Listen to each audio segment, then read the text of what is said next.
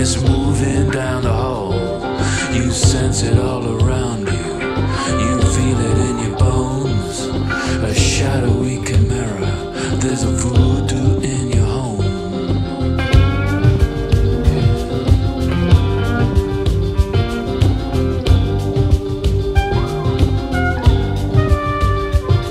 It stalks about on tiptoe, making you forget, tingling all the little hairs at the back of your neck. Less an apparition, it's essence without form. There's a voodoo in the house, a voodoo in the house, a voodoo in the house, and it's dancing up a storm.